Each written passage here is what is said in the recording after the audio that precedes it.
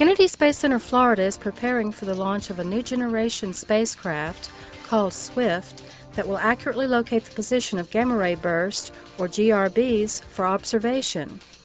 NASA's Goddard Space Flight Center established the Gamma Ray Burst Coordinates Network, or GCN, which will receive and distribute burst information to scientists around the world.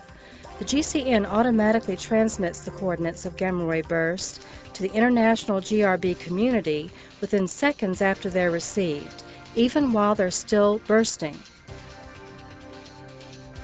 With connections to 30 follow-up teams and major space and earthbound observatories, no bursts will go unstudied. The network also provides reports to schools, science museums, and anyone with an internet connection by email.